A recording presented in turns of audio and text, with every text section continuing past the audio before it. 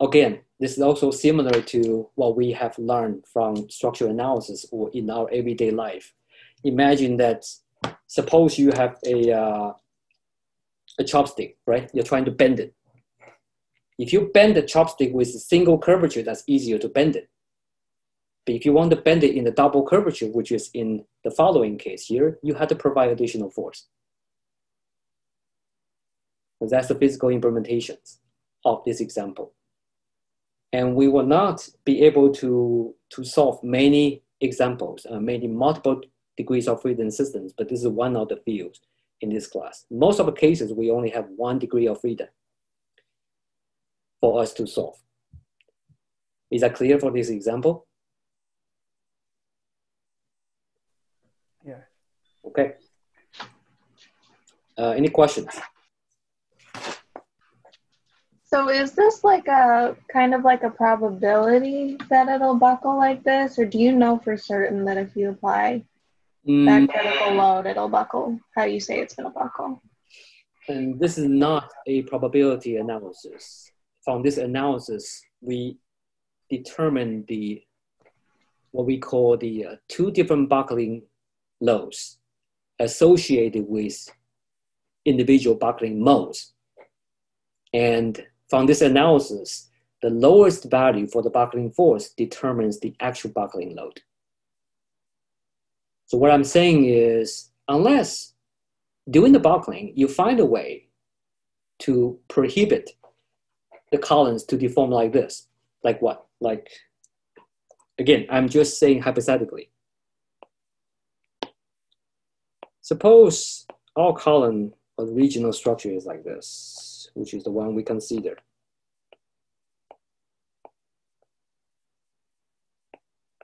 Right? Suppose you have something like this. And you apply the force right here. But somehow that you build some kind of structure, and the structure actually has some kind of boundary condition like this. And also another boundary condition like this. Suppose there's another structure which is like this. Which means that kinematically speaking, you do not allow the first buckling mode to occur. You allow the point C to only move upward and point B to only move downward. In this case, you force the structure to buckle, not in the lower mode, but in the higher mode. Only in this case, the higher mode buckling will happen. Otherwise, mechanically speaking, we predict that if there's no additional constraint, that means both points B and C are free to move either upward or downward. In that case, we predict that buckling load is going to be this value and no probabilities associated with it. This is going to be the buckling load as we predicted. Even if we applied that, like the larger critical P all at one time, it would still try to buckle? You will not move to this value. Just use this figure to try to imagine that what's going to happen. Use this one. Mm-hmm. Right?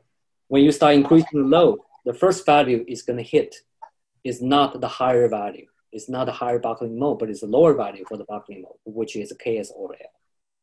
And that means before you predict that the structure can actually buckle in this kind of shape, you will already buckle in the lower mode.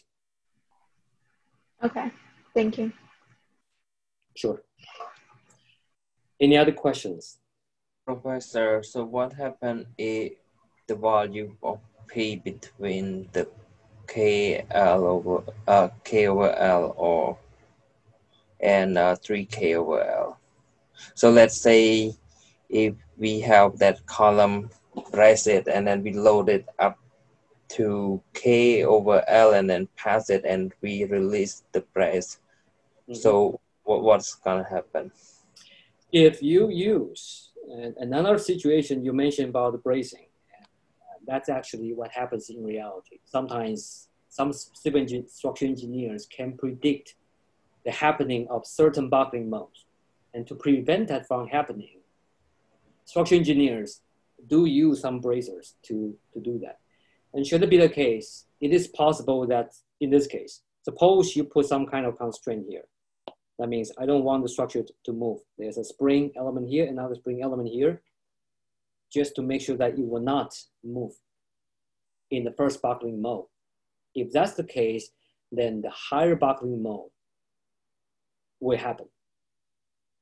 That's from our analysis.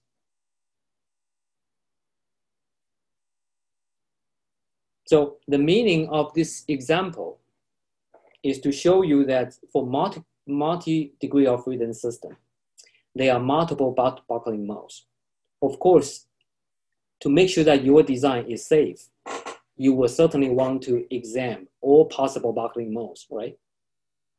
You want to see that if there's no boundary constraints, what will be my loading compared to the actual applied force?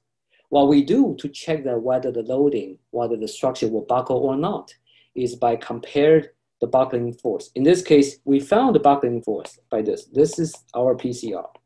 And you will use this PCR to check with the actual load. So remember, PCR is inherent. Your applied force is external. Verification of buckling is to compare the inherent buckling resistance with the externally applied force. So you will check, just like what we've been talking about, that your force will be used to compare with the PCR. The concept in this is PCR is internal. And the force you apply, this is external.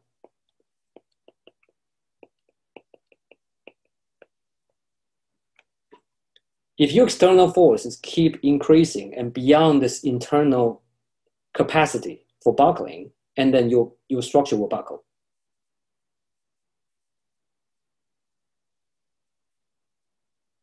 I hope I answered your question.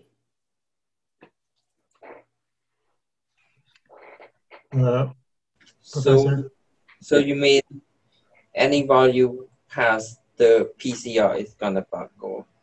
No, that's not what I meant. What I meant is that if you find a way to bypass, you come back to this figure here. If you find a way to bypass this one by using any kind of, like I said, different kind of bracing designs to make sure that this buckling node will not happen, in reality, it's going to pass this buckling mode, but it's going to keep increasing it until you hit the second buckling mode. So you will not buckle from here until it hits the next one, which is this point. Okay. Okay. Yeah. But should not be the case. If that's not the case, you will buckle at the first buckling mode, which is the lowest one.